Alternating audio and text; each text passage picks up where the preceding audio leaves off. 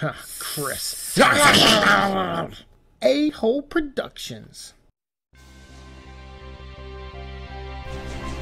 The Resident Evil universe began in 1996 with the release of Resident Evil, directed by Shinji Mikami and released by Capcom, makers of hit game franchises such as Street Fighter and Mega Man. Since the mid-90s, the Resident Evil franchise has spread, with over 20 games, 3 CGI films, numerous comics and novels, and 6 live-action films. It has become a billion-dollar franchise. Currently, Resident Evil fans new and old from all around the globe are greatly anticipating the release of a remake for RE2, one of the most beloved games in the franchise. Counting down to its release, we will cover my favorite aspect of this series, which is the story itself and its characters. So buckle up as we dive into the history of Resident Evil. My goal in these videos is simply to educate new fans and try to condense the events from the lore into an easily digestible series that spans from the 1960s up to the events one day before that fateful night in September of 1998 when Resident Evil 2 takes place. If you're a long-term RE fan and feel I've gotten any information wrong, please help educate me in the comments down below so that the new fans get the most accurate information as possible. My source for most of this information are the games themselves, a few of the comic books, and the Resident Evil fandom wiki page, which is linked in the description box down below. Without further ado, I welcome you to the world of survival horror. Resident Evil. The Resident Evil franchise follows a fairly large cast over the course of its 20-plus games, but at the center of it all is the pharmaceutical enterprise known as the Umbrella Corporation, and its 3 founders, Dr. James Marcus, Lord Edward Ashford, and the Earl, Oswell E. Spencer. To understand the aspirations of Umbrella's leader, Oswell E. Spencer, we must first discuss the man who inspired the Earl on his quest for godhood. Henry Travis spent 35 years of his life traveling around Africa, studying its plants, animals, people, and cultures in the late 1800s. He ran a family company with his older brother called Travis Enterprises and documented everything he discovered on his voyage.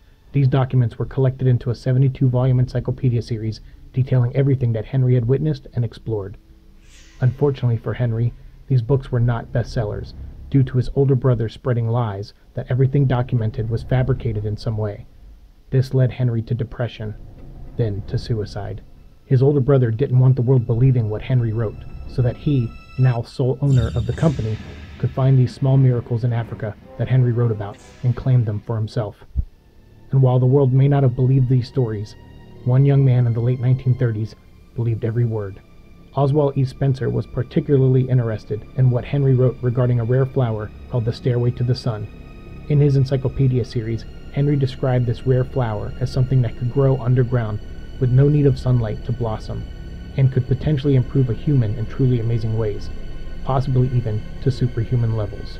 In the 1950s, during one of their many vacations together at Spencer's castle estates in Europe, Spencer and his 2 college friends, Lord Edward Ashford and Dr. James Marcus, began discussing their own trip to Africa in search of this rare flower.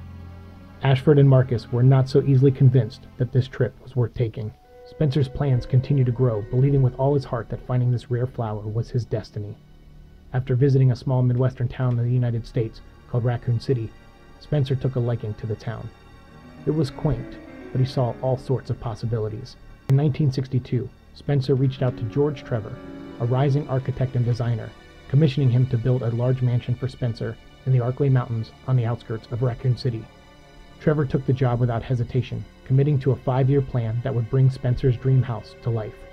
While Trevor worked on the mansion, Spencer received his doctorate and finally convinced Ashford and Marcus, along with Dr. Marcus's protege, Brandon Bailey, to join him on an expedition in Africa, near the home of the Nidipaya tribe, a place called Kajuju. Even though decades had passed from when Henry's older brother sold him out in order to explore Africa alone, the Travis Trading Company, aka Travis Enterprises, took the 3 portions of their business, pharmaceutical, shipping, and natural resources, and combined them into a new company called Tricell. They joined the Federation of Pharmaceutical Companies, the FPC, soon after Spencer went on his expedition. With the help of Dr. Marcus's star student, Brandon Bailey, Spencer, Ashford, and Marcus were successful in retrieving a few samples of the rare flower, studying it endlessly in hopes of unlocking its secrets. From the flower, they were able to extract a new virus, which they dubbed Progenitor. While the others grew frustrated by their lack of progress with the virus, Spencer decided to get more funding by creating a pharmaceutical company of his own, much like his inspiration, Tricell.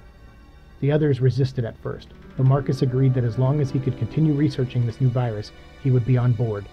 Ashford signed up as well, and in March of 1967, Umbrella was founded. In order to ensure the company's success, Spencer knew he would need real results from the progenitor virus. It was around this time that he got word from George Trevor back in Raccoon City. Spencer's secluded mansion, full of odd puzzles and traps designed by Trevor, was now complete. Spencer saw this as a means of celebration and invited George Trevor, his wife Jessica, and their daughter Lisa to the new mansion to join him for a weekend vacation. George accepted, bringing his family from Europe to the small Midwestern town of Raccoon City.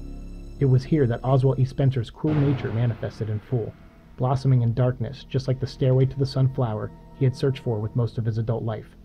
Spencer needed results, of any kind, from his progenitor virus. Now he had a family of test subjects waiting for him at his new home.